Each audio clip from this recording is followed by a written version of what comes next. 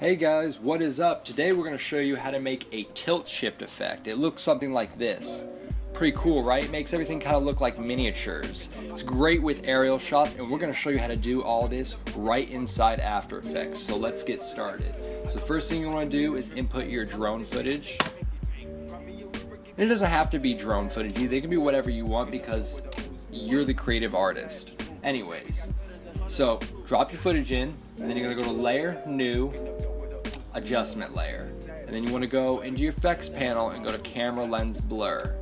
Now we'll mess with these settings in a second, but the next thing you need to do is go to Layer, New, Solid. You're going to make a white solid, hit OK, and then you need to pre-compose it. We're just going to call it Blur, and you want to make sure to move all attributes into the new composition.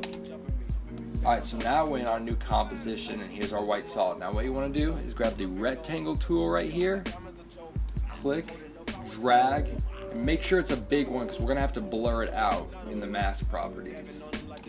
Go about here. I'm actually going to adjust mine. You don't have to make it a rectangle either. You can adjust this to whatever you want, but we're just going to show you the basics. So then in the properties, go to MM, open it up, and you want to invert it. Make sure you do this, or otherwise your effect's going to look funny.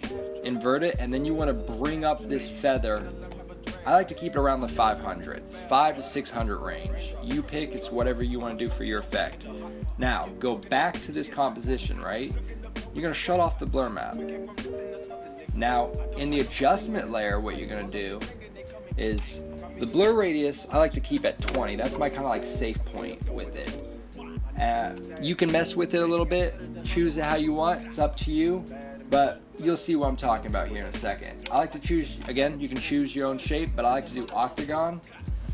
And then for the roundness, I usually like to, you're going to want to keep that about 100%. That's going to be the number you're going to want to keep it at. The aspect ratio you keep at 1. I mean, you can go 0.5, but kind of for the drone shot I got, I'm going to just keep it at 1. Rotation, keep at 0. And right here where it says layer, you're going to click blur. And whoa, now you're starting to see, right? I like to mess with the gain a little bit, so I'm gonna bring this up a little bit.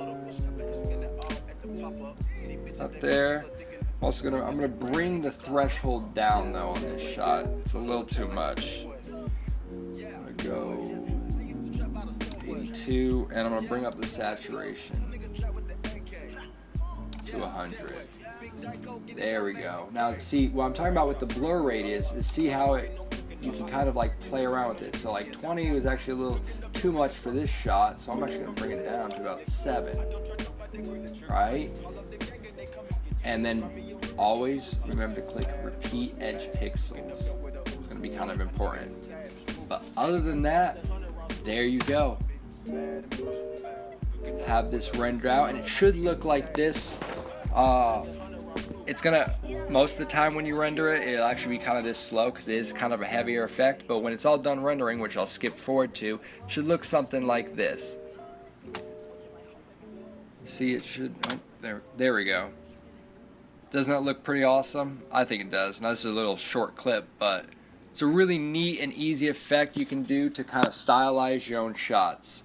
But that's it, guys. So thank you for watching this tutorial. Again, comment, tell us what other tutorials you want us to do, and like always, subscribe for more content. And thank you guys for watching. I'll see you next time.